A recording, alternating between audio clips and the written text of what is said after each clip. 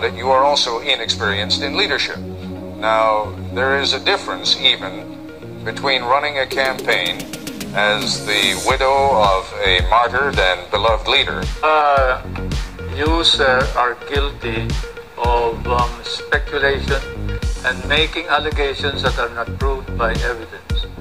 The opposition was challenged to present their evidence. They could not. There is no evidence. Even if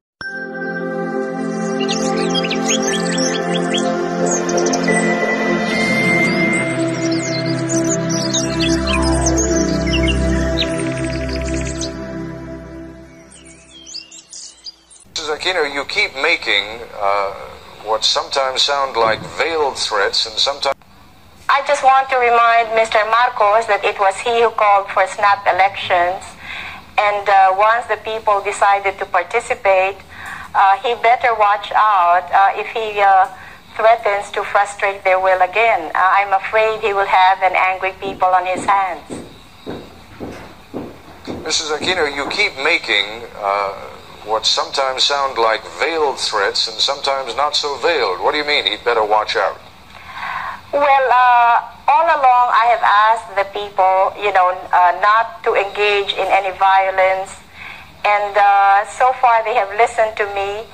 And if you may recall, just after my husband was assassinated, I did go on radio in our country, and I asked the people, to observe peaceful means and not to resort to violence, and they did obey me. But this time, they have a greater stake in this. It's not just Cory Aquino, but the future of our children and our children's children. So if they think that they have been cheated out of an election, I am afraid they might not listen to me anymore if I still insist on going about this peacefully. Well, let me put it to you this way. You are running for president of the Philippines. You are putting yourself forward as the leader of your nation. And now, if I understand what you're telling me correctly, you're saying if the election doesn't go the right way, you may not be able to control even your own followers. That doesn't speak very well for your ability to be able to run the country. Well, Ted, the people who are with me now are so convinced that I will win. And if Marcos resorts to terrorism or to gross cheating, then the people who have supported me may finally think that the electoral process is just not advisable anymore. Are you raising the specter, the possibility of something approaching even civil war? No, not civil war, as long as I can manage it. In fact, I have said that if Mr. Marcos cheats me out of this election, then I will call for daily demonstrations. However, if these daily demonstrations will still not get us the desired results, then I am afraid that the people might not listen to me anymore. Mr. President, I don't remember any election in recent Filipino history, in fact, even in not-so-recent Filipino history, where the loser did not claim that there were technical and other reasons of foul. So, and perhaps you remember one, but I don't. I think you're right. Filipinos are not known to be good losers. They're always our great losers, and they never concede. But in this particular matter, Ted, I am so certain of victory that these declarations of my opponent that there will be a civil war in this country indicate how desperate they are. I certainly am concerned about your attitude that you feel that there would be cheating if I win, and there would be no cheating if she wins. No, I think it's the other way around. I realize it is a hypothetical question, but in every election, someone has to win, someone has to lose, and I wonder if you would address the hypothetical question, though. If you lose, will you stand down? I have never thought of it, but certainly if there is no question which nullifies the results of the election, as I said, I will perform my duty. as president in accordance with law.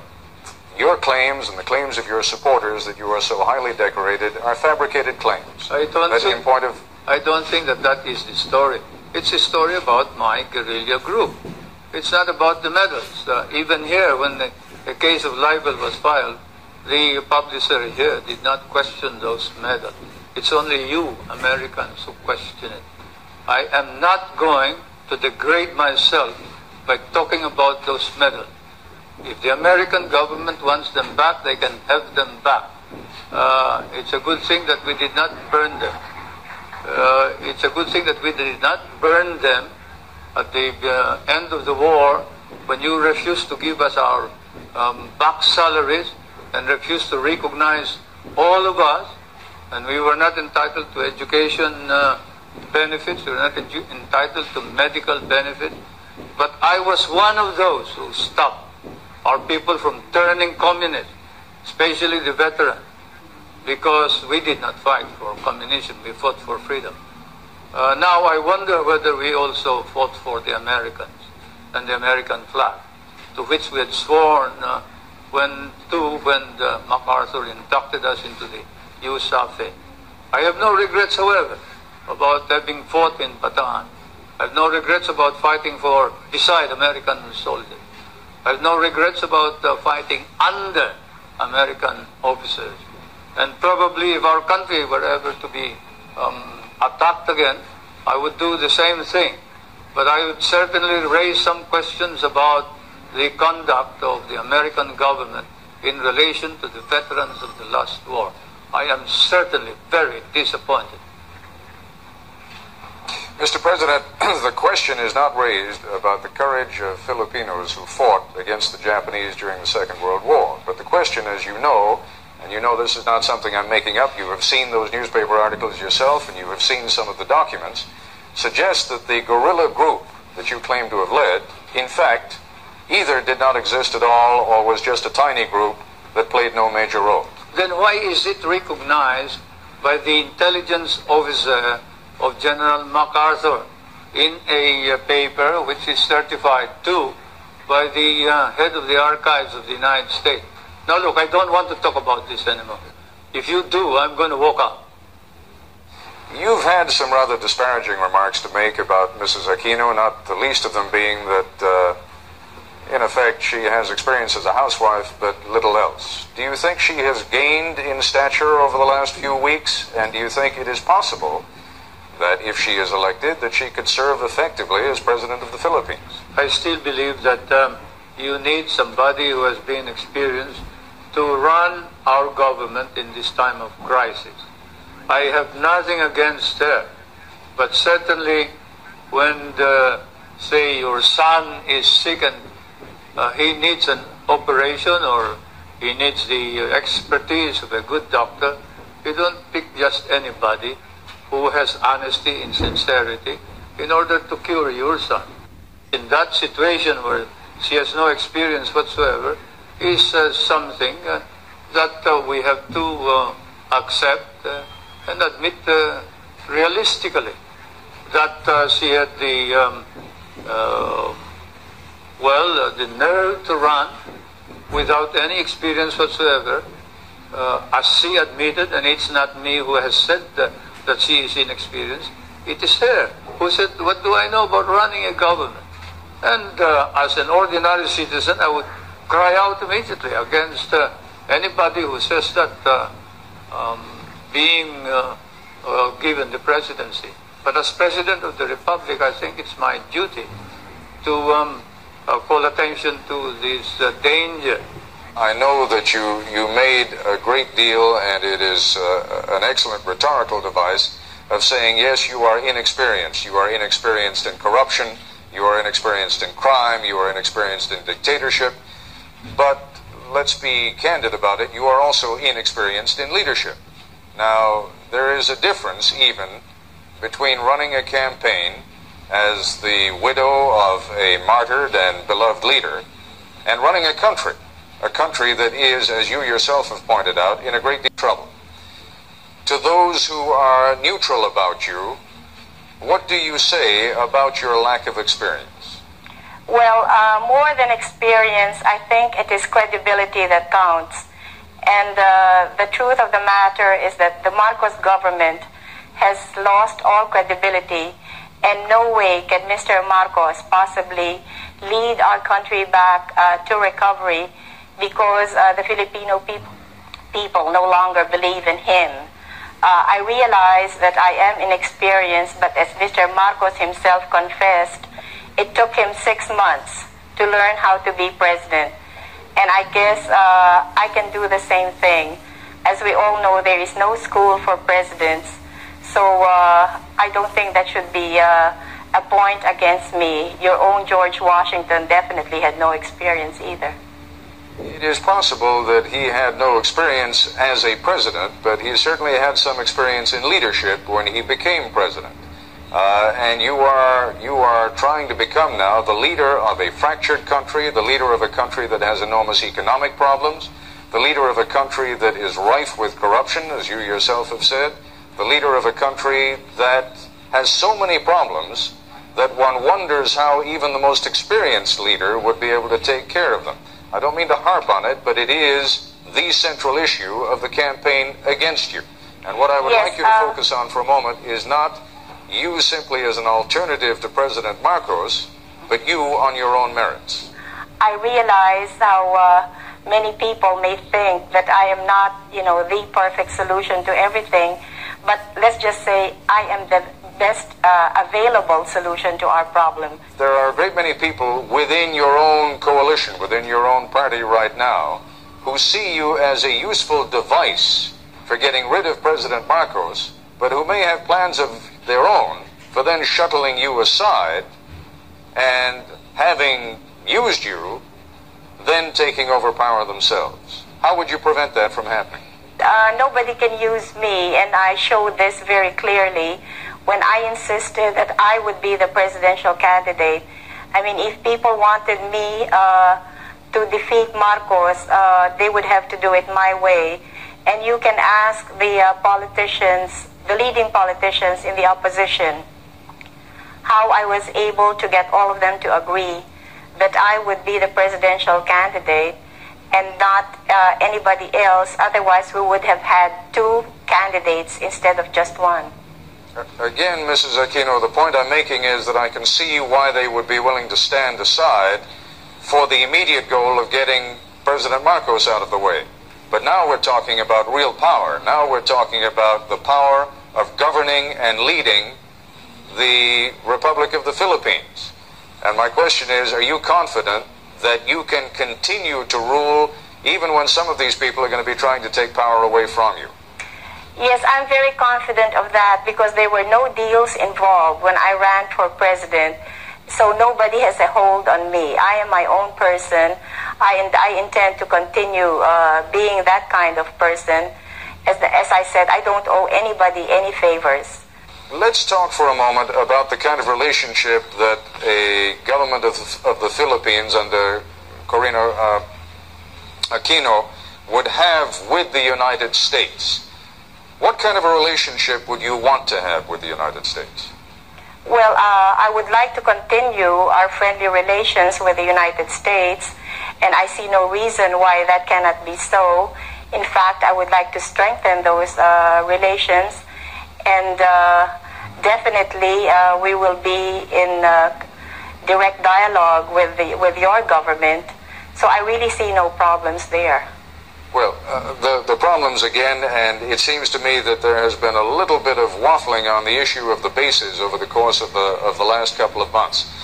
Would you tell me now in these final hours of the campaign precisely what your position on the bases at Subic Bay and Clark Air Force Base are? What is your position now?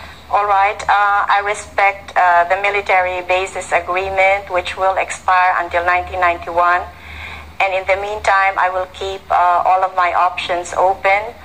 I know that no sovereign state can ever allow any part of its territory to be in the perpetual possession of a foreign power. And I think no ally of ours will be demanding this of me. I am not hearing from you the kind of reassurance that I think Washington really wants to hear. Now, obviously, you're under no compulsion to give it, but I wonder whether that is deliberate. No, it's not deliberate. Before the RP-US basis agreement expires in 1991, we will be in consultation with the United States, with our neighboring countries, especially the members of ASEAN, and above all, we will be consulting with the Filipino people so that we will be able to reach an agreement which will be to the best interest of the world, but in particular, the Philippines. I've always maintained that those bases are needed by the two governments and probably by Asia itself, if not the world. You cannot project your naval and air power beyond the South China Sea as well as to the Indian Ocean and the Hormuz Straits in the Middle East without those bases. And we also recognize that Asian countries may be in danger if the balance of military power were not maintained between the two superpowers. And therefore, the ultimate noble purpose of all of this is to maintain that military balance in order that we can avoid war in Asia. This is to the advantage of not only the United States and the Philippines, but to the advantage of all of Asia and perhaps of the Middle East, Europe, and perhaps the world. When you hear people speculating in this country, and there has been some considerable speculation, that perhaps things are becoming a little bit too dicey in the Philippines and that the United States ought to think about putting its bases elsewhere. You take that seriously? I take it seriously, and certainly we would not stop you if you want to get out of the Philippines. You think that Subic and Clark can be replaced? You will not be able to find any replacement of Subic and Clark, but you are free to get out anytime you think it wise to do so. Mr. President, some would say that the gravest danger to the Philippines these days is that there is a crisis of confidence, and that what Mrs. Aquino would bring to the presidency would be a fresh breeze, and that she could get the expertise by surrounding herself with competent experts. But that what is needed is a fresh sense of trust, a sense that the corruption that is charged will be cleaned out, a sense that the cronyism that is charged will be cleaned out, a sense that the brutality that is charged against members of your armed forces and the police will be cleaned out, and that Mrs. Aquino can fulfill that role and you cannot. You, sir, are guilty of speculation and making allegations that are not proved by evidence. Corruption and hidden wealth were charges included in the impeachment proceeding. They were debated upon, and the opposition was challenged to present their evidence. They could not. There is no evidence. Even in your hearings in the House of Representatives subcommittee of Mr. Sola, Congressman Solomon and Roth, I think, have said that there is no evidence about corruption or hidden wealth, and that this is all hearsay and all rumor. Now you repeat it as if it is the gospel truth. I question your right to make this as a premise for any further questioning. I must say that hearsay, rumors, speculation as a basis for a question by reputable newspapers and foreign correspondents should have no place in a society like ours. Your society. Mr. President, you are quite right. If I were the only one raising those questions, there would be no point in raising them at all. The number does not matter, Ted. Whether 1,000 people raise it, if there is no evidence, then it is false. Whether it is raised by 10,000 people, if there is no evidence, then it is patently false. Numbers do not matter. It is evidence that matters. And you don't have any evidence. Mr. Solars has no evidence. The opposition has no evidence. They're just talking loud, and they're engaged in a smear campaign, and you're helping them. Mr. Solars claims that he has testimony from someone who met with who claims that he has testimony from someone who met with your wife, Mrs. Marcos, who spoke to him of properties that you hold through other names in New York, and that Mrs. Marcos said to this man who testified before the committee that she expected by 1987 to have $70 million worth in profits on those properties. Now that is the testimony. You're saying there is no testimony. It may be inaccurate, but the testimony, sir, is there.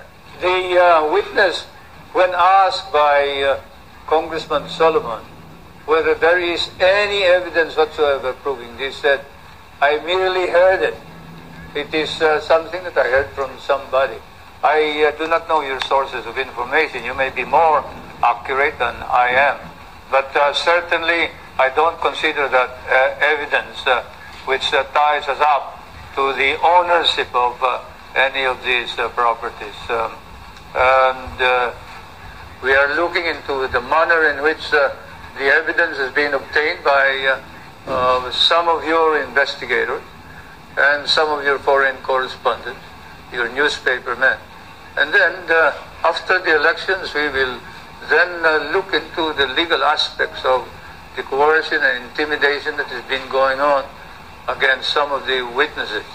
But anyway, whatever it is, I deny categorically any speculations of the corruption and hidden wealth that is being alleged, so much so that the opposition members of the Batasan, the legislature, are now facing perjury cases in our court, and we are going to see to it that these cases will be pushed through. There have been charges by both sides, against both sides, of corruption in the voting process. How is it going to be possible for anyone ever to be satisfied that this was an honest election, even if it were? Well, I guess as long as it is fairly honest, then we would be able to satisfy everybody. But if there are outright violations and we can see that there has been such enormous fraud, then that would be difficult to convince the Filipino people. But as I said earlier, since there are so many people personally involved in these elections, then we will see people power working to make sure that we get as clean and honest elections as possible. How much fraud, how much corruption in the process are you prepared to accept? Well, that all depends, Ted. Naturally, I cannot envision what Mr. Marcos is going to do. So I cannot say right now just what it is that I will be able to accept or what I will totally reject. There is an enormous difficulty in ever reaching a decision on how much fraud there has been. Both sides are going to claim it. We know that already. Your side's going to claim it. His side is going to claim it. How is it ever going to be possible to reach an understanding on what happened and how much fraud there was? Well, Ted, we all know who is the real power in this country, and it's a one-man power. So since he controls almost everything in this country, it is really unthinkable that we in the opposition, can manage cheating the way he is accusing us of. He controls COMELEC, and he has all of the government forces behind him. So how can he possibly accuse us of committing fraud? Well, if he has all the power, as you say, and if you already believe that he is committed to win this election by whatever means he can, then how is it possible that you're going to win? Well, as I've been saying all along, it's people power that has finally emerged in this past campaign, and there will be many of these people who will be poll watchers in the coming elections. So they will be guarding their respective polling precincts, and they will also be watching the tabulations. So I am counting on all of these people to help us get an accurate count. What happened during the campaign with regard to media coverage? President Marcos has told me that you have certainly had access to the television and radio stations, and he denies categorically that you have been kept off. Well, take for example the question of rallies, and ours last night, I don't know if we were given a minute or two, but normally all of President Marcos's speeches are covered in full. So I'll be lucky if I can have a sentence or two. We both addressed the Chamber of Industries, and his speech was covered in full. I think I had two sentences, which I was allowed to, which local television aired. Maybe I can refer back to my husband's own funeral, where the Filipino people saw nothing of my husband's funeral, but which was viewed throughout the world. So things haven't changed much since that time. And I'm really lucky if I can get my face on television. What they are doing to me now is that they use some of my video shots and they impose it on their commercials,